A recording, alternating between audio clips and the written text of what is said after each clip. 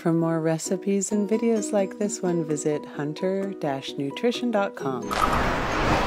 After making a green juice, you have the pulp to deal with. Don't throw it away. You can make some delicious crackers or some raw flax bread. If you don't want it, you could even make some dog food as long as it doesn't contain anything known to be toxic to dogs.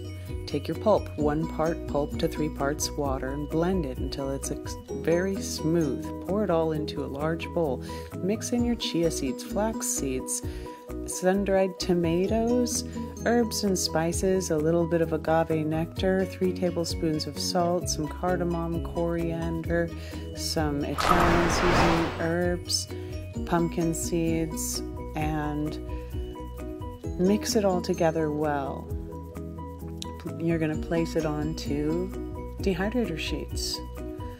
Using small spoonfuls and then spreading them out together is the easiest way to go. You want it about a 1/4 inch thick for a nice crispy cracker.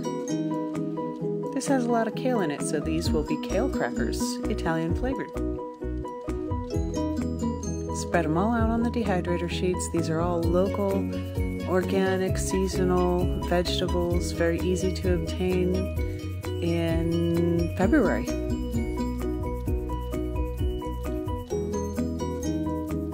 This is a delicious recipe you'll find on hunter-nutrition.com.